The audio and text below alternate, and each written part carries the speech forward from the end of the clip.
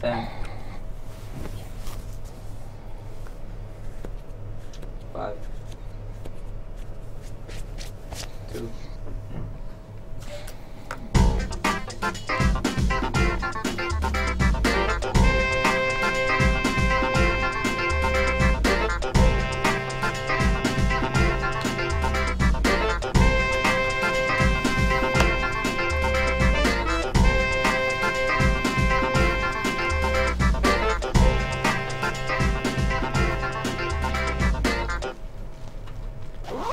Well, hello everybody. Welcome to the show. I'm Frankie B. And I'm Mark. Okay, a couple quick announcements. I want to thank everybody for celebrating with us 24 years. This is going to be our last live show until next year for springtime, where we're going to come back and celebrate 25 years. So to all the fans, thank you for hanging in there and for watching us. Now what's going to happen is there's going to be a bunch of repeats, but there will be specials. Especially for the Academy Awards and the Golden Globes, okay? So there's going to be specials in between the repeats until we come back next spring. But we have our radio show that's going full blast, okay? I already did full TV preview, part 1. We're going to continue this with that, with the shows of Gotham and all that. And then there's going to be a part 2 that's going to be loaded up this weekend. And, of course, don't forget, you can watch all the old shows of Videoland Express on YouTube. Okay, just go to YouTube, just type in Videoland Express, it pops up. You also have the links, all these links, especially our blog page, which has the widget for the radio show. Just go to Google and type in Videoland Express, and you will see the website that has all the links, all the main links on the homepage. And the other link, well, on Google, you see VideolandExpress.com, and you see a Videoland Express blog spot. That is my blogger page, okay? And that has the widget where you can actually listen to the radio show straight from that page, okay? And yes, I'm going to get into creature features like I promised, and there's going to be a big, massive 2-part or 3-part on Godzilla. Okay, because also that has a lot to do with Ray Harryhausen, Roger Corman, Lord Kaufman, Uncle Lloyd, and so I'm going to be doing all those specials. Okay. And the main reason is because I'm going to be on a plane soon, so I'll be taking a break, but the radio shows will still continue, and we're going to work on another special where you'll see me and Mark, one of those picture-in-pictures. Well, we'll figure that out, but like I said, the radio shows will keep you posted on a weekly basis, and anything that goes on a daily basis will be on my blog site. Okay, now a couple of things. I know Mark over here went to the convention, but something happened yesterday, and I thought it was really weird.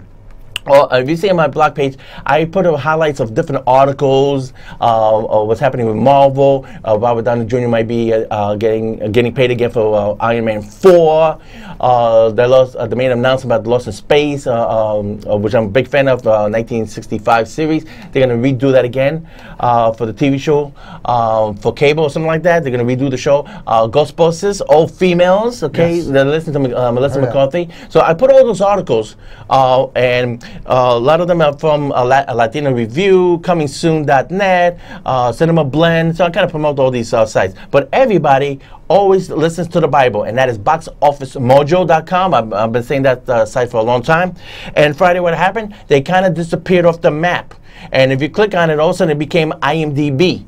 So if you click on Box Office Mojo, it takes you to Internet Movie Database, the second Bible that everybody uses. And all the professionals, because we're movie fans, the professionals who make a living out of this are really screwed up because they got a lot of the information and they get paid for it. And unfortunately, they're all in turmoil. I put all those links on my blog page today.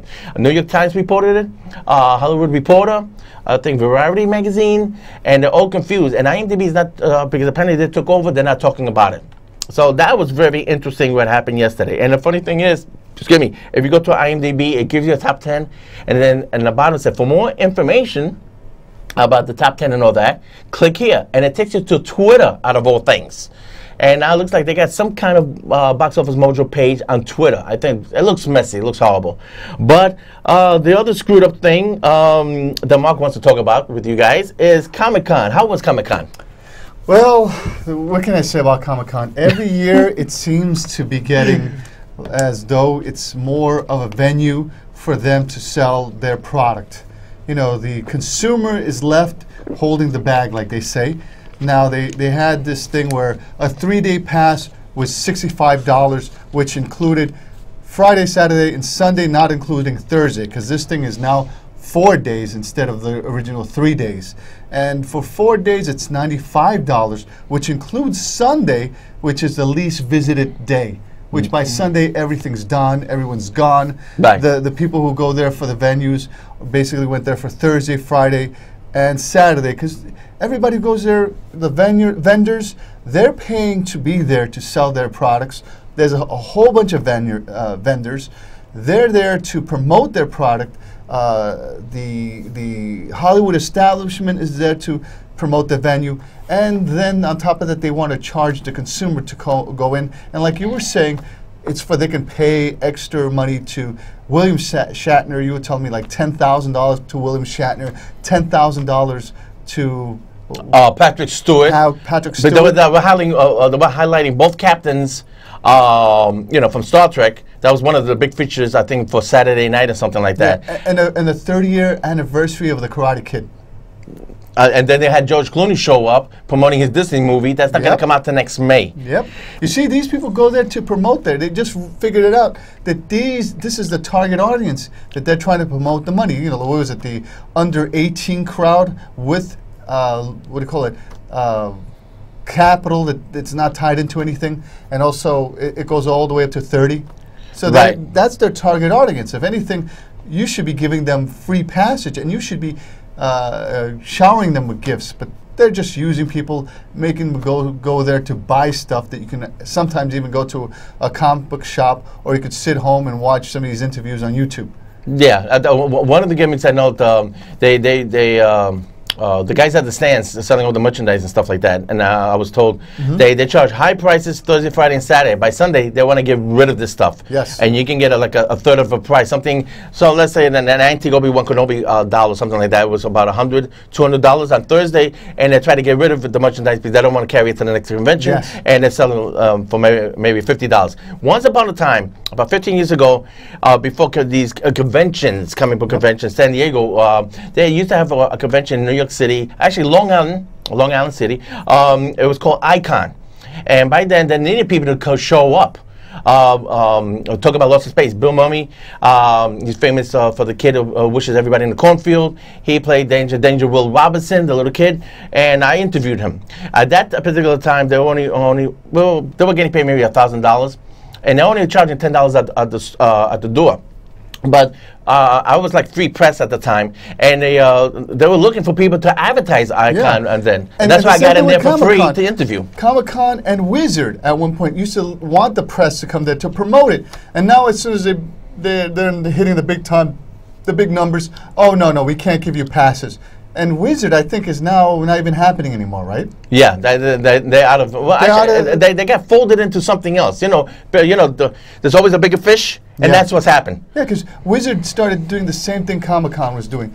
Wizard used to let you in, and then all of a sudden they started getting greedy. They started cutting back on the passes. They started charging more for the tickets. The vendors in there were somewhat sketchy.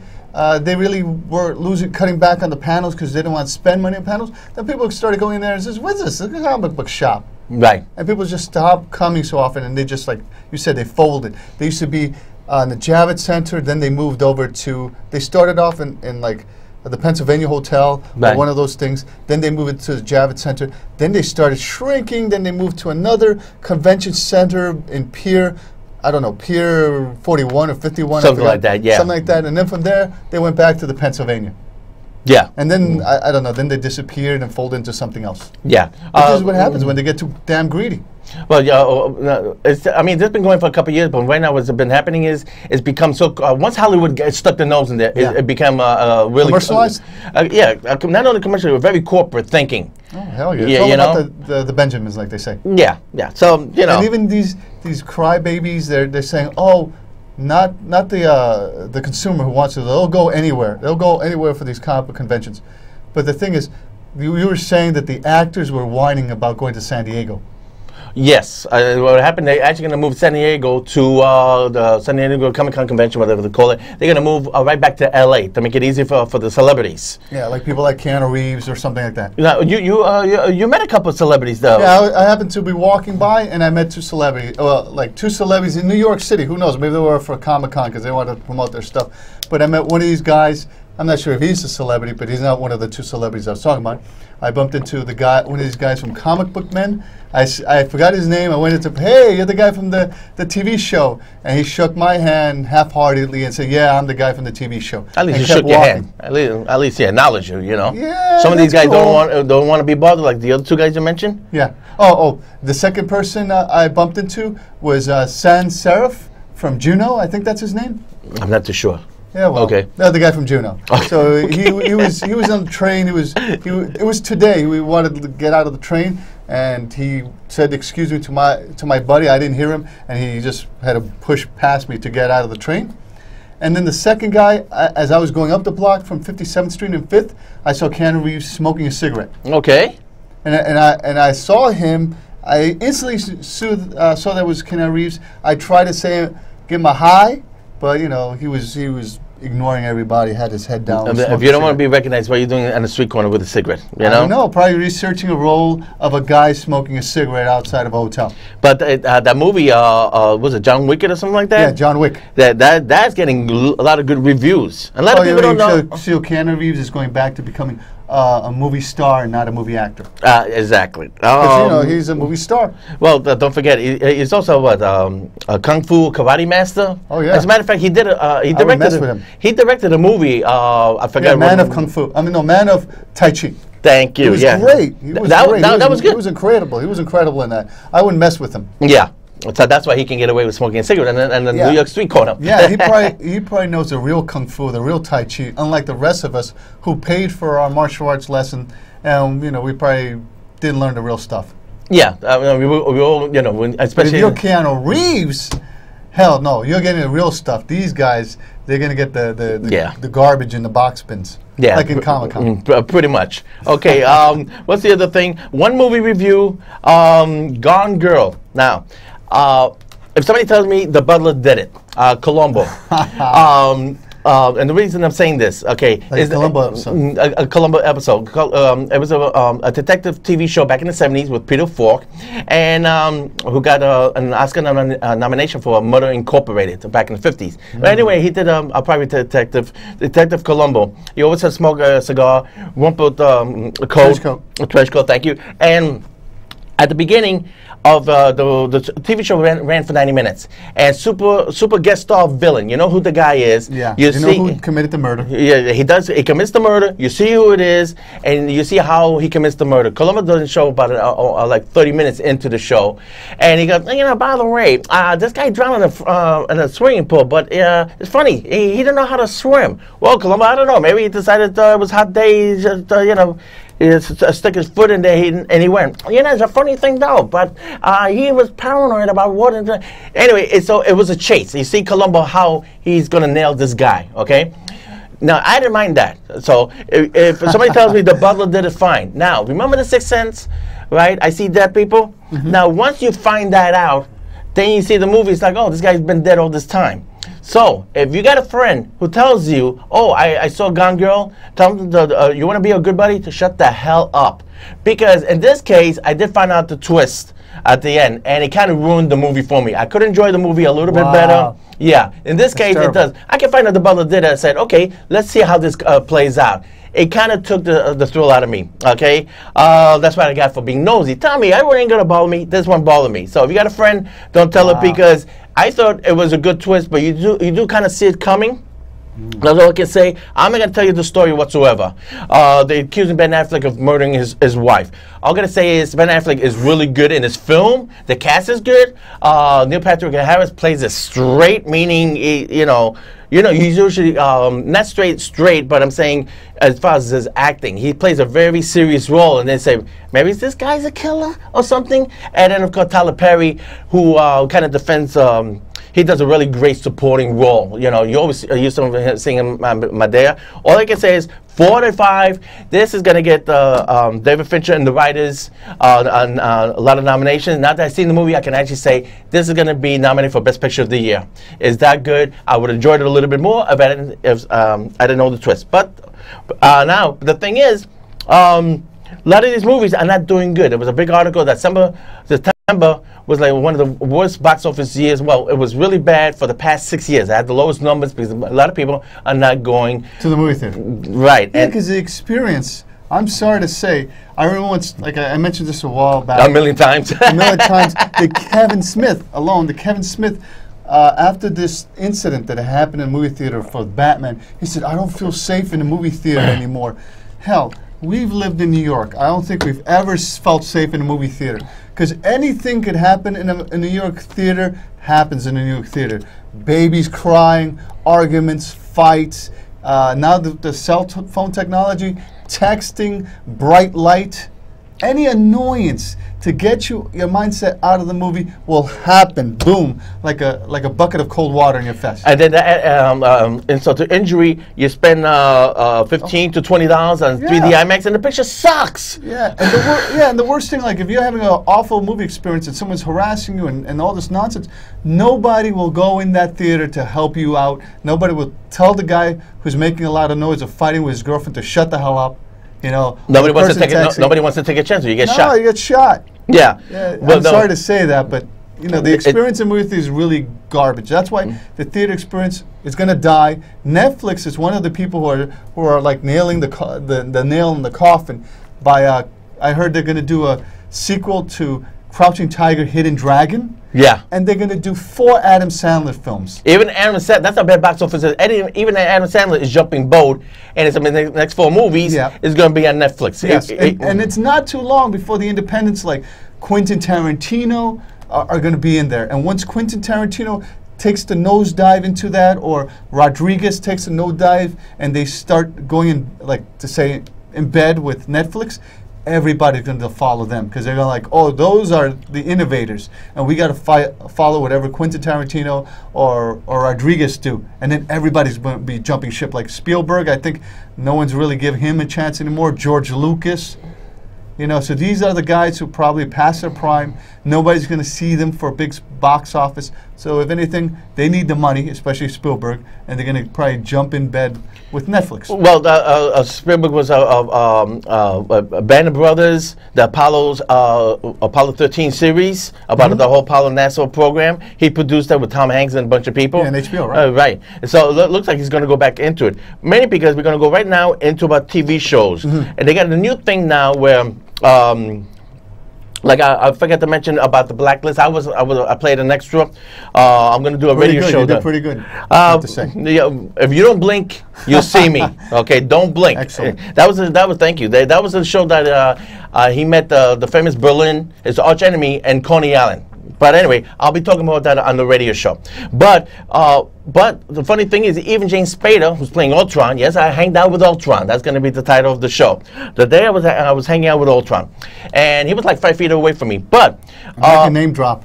Yeah, but the funny thing is, even James Spader was on like the Today Show a couple weeks ago, and even he says that the people don't watch on Monday night. What they do, they watch afterwards. Wow. They got a new thing called Live Plus TV, and what that is now is a new rating system. Remember the old days they always talk about the Nielsen rating system? They're dead. They're wiped out. They're going to be gone because they're still so antiquated. They still send you forms to fill out. I remember once I got one of those. They wanted me to fill out a few pages, and they sent some, like plastic $10 right there, and said fill these out. I took the $10 and I filled it out because there's so much paperwork. Yeah, I mean it's an old rating system that doesn't even antiquated, man. Yeah. So what's going to happen now? Now they got new sources for rating systems, and what they do is Twitter. You got Twitter. You got Instagram. You got all these social networks. Every time a name pops up of a show, it could start hitting a list. So now they got this new thing called Live Plus TV, and what that is, it records the rating systems. So, like for example, Blacklist, How to Get Away with Murder, The Arrow, and The Flash are 4 examples. They got their hits when they premiered, right? but they're being recorded TiVo, a bunch of old systems, you know, and people are seeing them afterwards. Now they're recording those ratings, and I wrote in the Flash got about a good couple million at the premieres, and then as of yesterday, it got posted by DarkHorizon.com. They said the Flash and the Arrow, as far being saved on the TiVo and being watched later, they got another couple of million. Nice. So instead of have 3 million or 4 million premiere, they're actually getting like 5, 6 million. Wow, that's technology for you. Now they're getting the ratings after the fact. So these shows are huge, and and I said it before in the radio show. How are you going to put Big Bang Theory and Gotham at the same time, because they both share the same audience? Guess what? Big Bang Theory, everybody tuned in at 8 o'clock. They got about 15 million, but people recorded Gotham, and they saw it later on, and they got a couple of million people watching it. So now technology, you can watch one show, and it doesn't affect the show. The old days, you watch one show, you don't watch the other one will get canceled. Now that doesn't happen. All these shows are taking off. Now, he's going to review a bunch of shows right now. My point is, and I'll shut up, is that what's happening, people binge. People had your chance to watch it at home whenever they want to. Okay, they got those options. TV options, Netflix options, any kind of options, Hulu and all that stuff. Why go on a Friday night, get a babysitter, spend all that money and stuff like that, and you're afraid maybe the movie's not that good? Stay home, binge, watch whatever the hell you want anytime, and people are loving it, and the ratings are doing huge on all these shows. And this is the first season, is actually, people can actually see the results now. And a lot of the shows were, like maybe last year, some shows were getting canceled left and right. All these shows, like Selfie, the critics hated it, and people love Selfie. John Chu, Captain Sulu, Harold and Kumar, and the girl from Karen Gillan from Doctor Who. Yep. And that show is being huge in the ratings. Man, that's incredible. So the TV fans have spoken, or movie fans have spoken. Or internet fans. Yeah. Yeah, so let's start with Gotham. Yes. Well, I saw. Don't forget the TV series. Batman is going to release on Blu-ray next month, November. You get a little Batmobile. I still consider the Batmobile one of the best, my favorite all-time car. I just have to repeat myself on that. But my favorite would be the Tumbler. I prefer the old 1960 Batmobile. That's a classic. You gotta use the Tumbler because that seems more authentic for the times that we have nowadays. You need a tank to take out the army. Yeah, but the Batmobile in 1966, you get more pushy galore. What can I say? Yeah, so like I saw already, Gotham is up to its 3rd episode. From first to third, the first episode was so-so, but the build-up, it started to take off. Yeah, yeah. From the second one and you know, Cobblepot showing up in the third one. Penguin owns it. Penguin owns that show, man. Yeah, he's the man. He's the you know, forget about this person who's Will Smith's wife. Jada Pinkett Smith. I think she's pretty good. But she's pretty good. It sort of seems like she's playing a Catwoman, Eartha Kitt type. Kind of, so that's sort of like an Eartha Kitt ripoff. I mean, she could have done something different, but I guess, you know, this is what she knows how to do. Well, I mean, it also depends the way the character is written and directed, and then I figure that's the way they're channeling it. Every time they bring her into it, I'm like, I don't want to hear about her. Go back to the action. Let's see what the Penguin's doing, or let's see what Commissioner Gordon is doing, or when is Batman coming in? No, it's like Smallville. You're waiting for the build-up of when Batman's don't even mention Smallville. I hated that show. That was a friggin' soap opera. You waited 10 years. Oh my God, for Superman. By the time he showed up, everybody was like, we're done with this already. We waited 10 years for the Justice League to show up too? Yeah.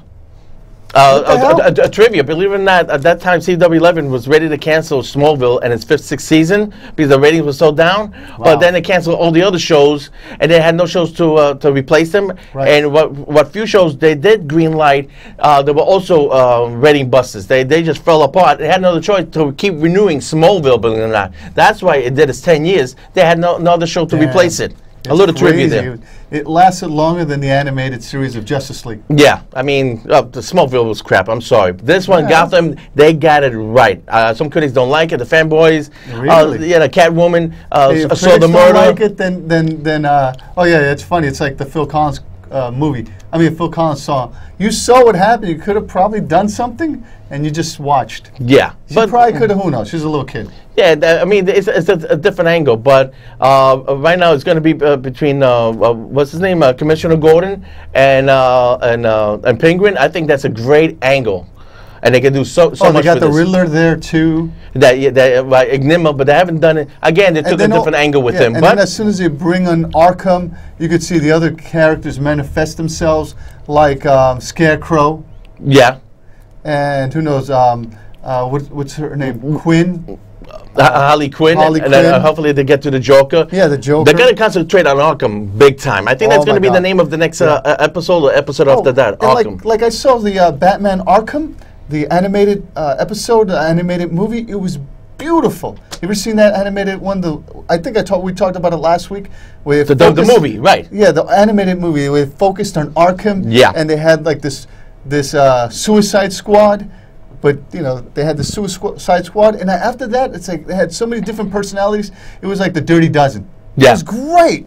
I think they should continue that story. And if they do the Arkham, I could see them doing like the Suicide Squad, using ex-convicts from Arkham to do the government's bidding. If they have to go that route.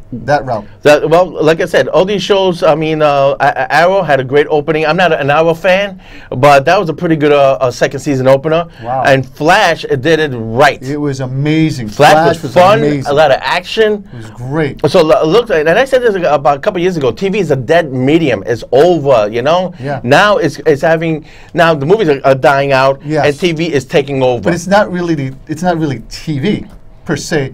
It's the expansion of media. It's Yeah. the expansion of the internet into our lives as media. You know, for example, like I didn't get to see Flash on television. I saw it on the internet. There you go. Yeah. The 3 episodes of Gotham, I missed them on television because I had to do some other stuff, but I caught them all on the internet. The Fox channel for the internet is really slow, but the CW CW. for the Flash, their internet was a lot quicker. Their content pushed it through, but Fox, they had some work to catch up on their slow internet buffering. Yeah. Fix that. Yeah. Or you can be headed down the trail of not being seen anymore. Real quick, Simpsons, they did the Simpsons Family Guy, whatever. They're going to have Simpsons with Futurama. I'm going to look forward to it. And they made that's announcements. wonderful. And they also made the announcement Simpsons is going to get a movie sequel. Wonderful. And then Star Wars Rebels is a big hit. Looking Nice. forward to that. And let's not forget Doctor Who, of course. You know, that show is really taking over. I love the last episode when they're on the moon, and all of a sudden they got all these little spider creatures. Really great writing and great imagination. So TV is really taking over. Okay, we're going to head out. I'm going to be covering more of this on the radio show. I already started talking about these shows on the radio show. It's playing right now on my widget, on my blog site. Okay, to get to all that, www.videolandexpress.com on Google. Don't use Yahoo. That's throwing you all over the place. Google will take you to the website and to my blogger page. Okay, the website has all the links on all the projects we're doing. Blogger page is at a daily diary. It's kind of like, daily diary. And I keep posting everything. As a matter of fact, I posted today. Today is our last show. And then, but the radio shows are going to continue. There's a widget. You can listen to the show there. Until Alibaba buys up everything in New York. They're coming in. They're going to be coming in as a typhoon, and they're going to buy up Amazon and everything. So I think we're signing off. Okay, we out of here, folks. Let's We march see you out. next year and listen to the radio shows. Take care. See you next year.